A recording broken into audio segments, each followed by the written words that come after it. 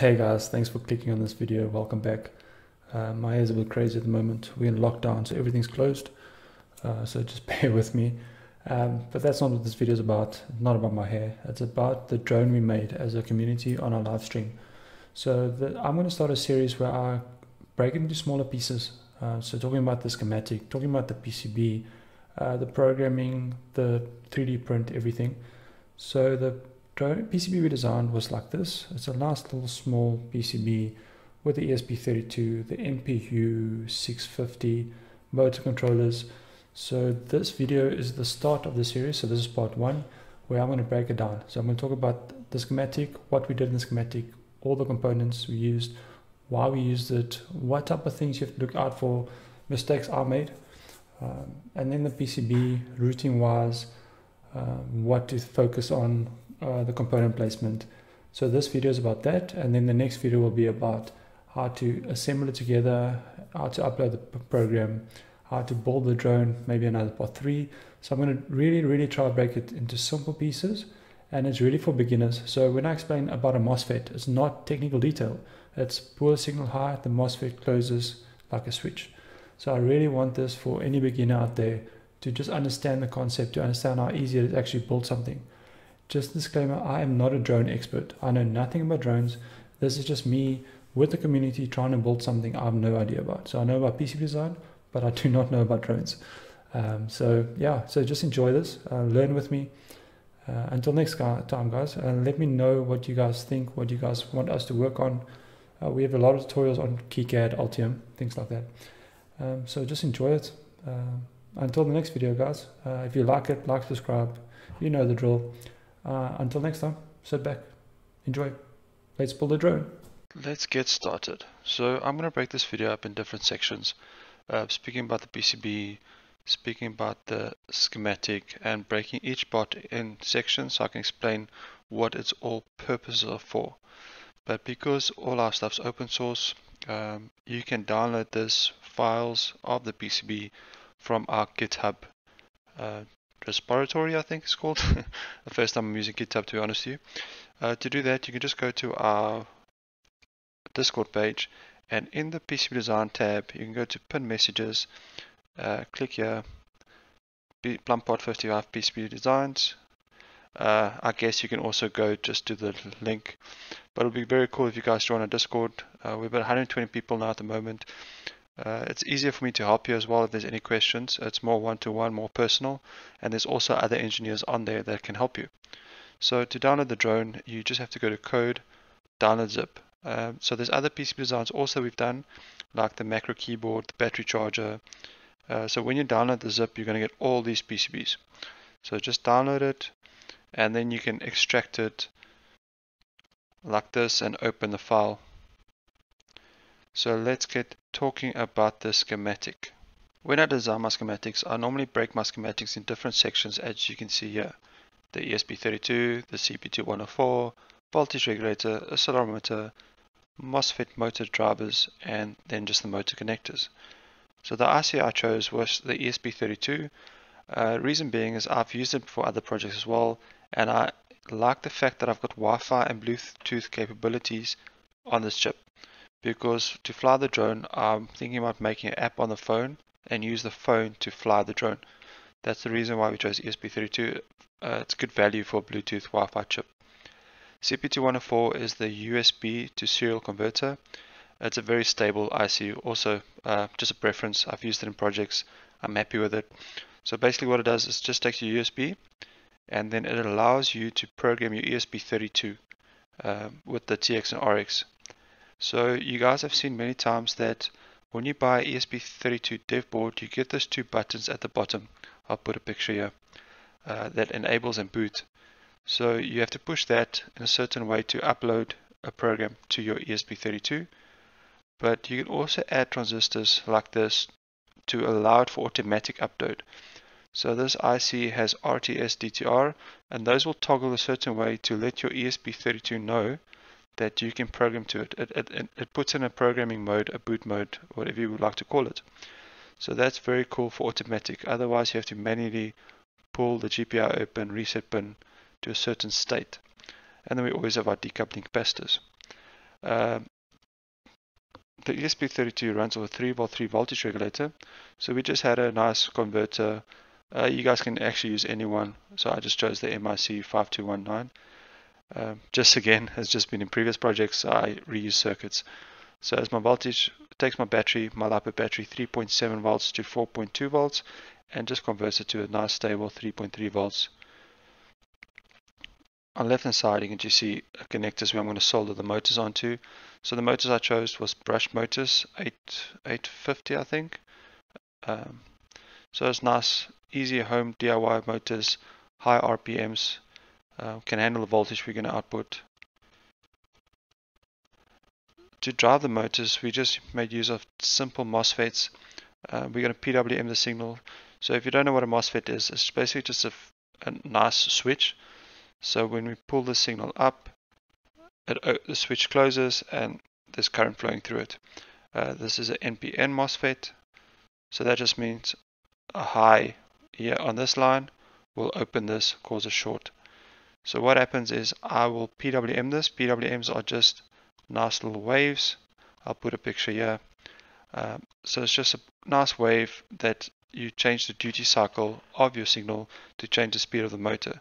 So I'm basically switching this on either very fast or open, close, and that will change the speed of the motor. More about it later.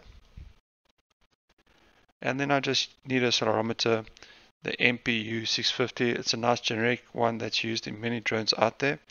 So this will just sense my roll, my pitch, in which state my drone is. So I will use PID to try to keep it stable. I will speak more about PID and programming later in another video. I really want to break this down into sections. So those are the components that I'm currently going to use on my drone. Just some advice that talking about the different ICs and different. So here you can see I've got my reset. I should actually, it's a better practice to also have a capacitor here to ground to keep the reset nice and stable. So that is missing here. So this button actually just, when I ground my reset, your processor just kind of reboots. So if you have a stuck in a certain loop of a while loop in your code and your processor is not responding, then you can just push a button and the processor will reset. Then I just want to measure my battery. The ESP32 can only handle voltage input of about 3.3 volts. But my VBAT is about 3.7 to 4.2 volts. So I need to have a voltage divider to be able to measure the voltage. I can't connect my VBAT directly to my pin. So I have two 100k resistors. So this means just my voltage will be divided by 2. So in my code I can say if I measure 2.1 volts, it's actually 4.2 volts. I2C most of the time, or always, should have pull-up resistors. It's just part of the communication protocol. You guys can read more about that. So it's also good practice to have just resistors in series with your TX and RX. But I do this for another reason. I like to label my TX and RX so I don't forget, because what happens sometimes is we get this TX and RX as engineers mixed up a lot. I don't care who you are, we've all done it. So there's different ways of trying to solve that. I like to name it such a way that's TX from my CPU to my RX for my ESP, because your TX should always go to RX, right? So when you transmit, this one transmits, it needs to go to the receive side of it, and when this transmits, it needs to go to the RX side of it. So this naming makes it a bit easier to understand. Also, if by chance I still mix up these two, I can move the resistors and just create a nice little shorts and fix my mistakes. Yeah, this is addresses. So if you have more than one device on the I2C bus, then you can configure a certain way with addresses. I just added this for future use. So this is not populated at the moment. Don't populate it because you'll cause a short from 3 volts to ground and it won't work. And here you can see a Scotchy diode. So the reason behind this is a motor is actually a generator as well. So when a motor turns, it actually sends electricity, you can call it, back to the system. So this is just protecting it from that feedback. So this makes the motor turn. but a motor turning also causes, like, let's keep it simple, electricity. So that's what a generator is, right? It's a motor that turns and gives back to the system. So we don't want those two sides fighting with each other. It's a very simple explanation, but I don't want to get too much detail about that. So it's just good practice to have a Scotchy diode like that. Pull down resistor here. Like an MPN, to pull it up, you close it. You close the switch. So we have a pull down resistor of 10K. So when there's no signal on this line, it makes sure that my MOSFET is open. So there's no floating. It's not in an unknown state. So either it's open or closed. So when I remove this, this line is sometimes floating, so it can be in that unknown range. So we are just controlling our known state of it's grounded, it is open. Hope that makes sense. Going through the circuit now, as you'll notice when designing more PCBs, you always spot some small mistakes you might have made, or just stuff you could have done better. So just quickly, this 100 ohm resistor is quite low. Never have a pull-up resistor that low. So I did fix it, because when I get the boards I can populate my own resistors on, but this should at least be 10K. Don't make it so low. And also your PWM signals have to be on pins that are PWM capable. So not all pins in the ESP32 can be PWM. So just look at the data sheet. Make sure that the pins you use are capable of PWM. So let's look at the PCB. So there are some improvements I could have made for this. So I think that's another video about how to optimize your PCB, the best way of routing, things like that. So I did make some mistakes, but I'll make another video about that. Functionally it works, but stuff I could have done to make it less susceptible to EMC, EMI, but that's another video. I just want to talk about some basic things. Like the ESP32, it's always good practice to have it on the edge of the board, because with the antenna you don't want anything running at the bottom of it. You can have it in the middle of the board, but then sometimes you want to cut out here. But best practice, just keep on the edge. Look at the data sheet. It will also tell you where to connect it, where to place it. So I've got 4 connectors or holes where I'm going to solder my wires, my motors on. My battery will be there. I program it. You can see my CP2103 is at the bottom on the green layer. There's my CP2103. D plus, D minus are differential pairs. It is actually quite slow, so it's not too critical if it's not. Also, just a good practice is make your differential pairs as short as possible. So try to keep your CP2104 as close as possible to USB. Don't have it there at the end somewhere, and then you just make your differential pair tracks very long. I placed my accelerometer, my MPU, right in the center of the board. So the idea is that I only have one, so I would like this to be in the center. When it rotates X, Y, Z, then I don't have to have so much correction factors, if you understand what I'm trying to say. Because when it's flat, it's my 0 position. It's perfect in the middle.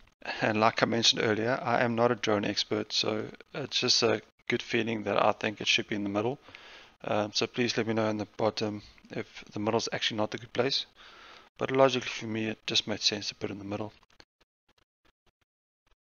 So you can also see these tracks are a bit thicker. So power tracks are normally much thicker than the rest. So when you have high voltage, high current, this is not high voltage, but the current can get quite high, I think 1 to 2 amps. So current, the track thickness is a good indicator of how much it can handle current wise. When the voltage increases, then your clearance is important. So this gap, the higher the voltage, the more likely it can jump across tracks. So current is copper thickness and voltage is clearance or creepage. So those are 2 terms that you can Google, learn about. So current, track thickness, voltage, clearance, creepage. Great, so that is our part 1 of our building our drone. I'm going to create shorter videos, just breaking into different parts, because I really want to explain just basic concepts and why we chose certain stuff. So we did do this a live stream online, so those videos are available, but it's 3-4 hour watching. where we did this community, got input from the community, so it's really a community project. In the next video, I will show you guys the PCB that we ordered, how it looks, how small it is actually. This doesn't do it justice.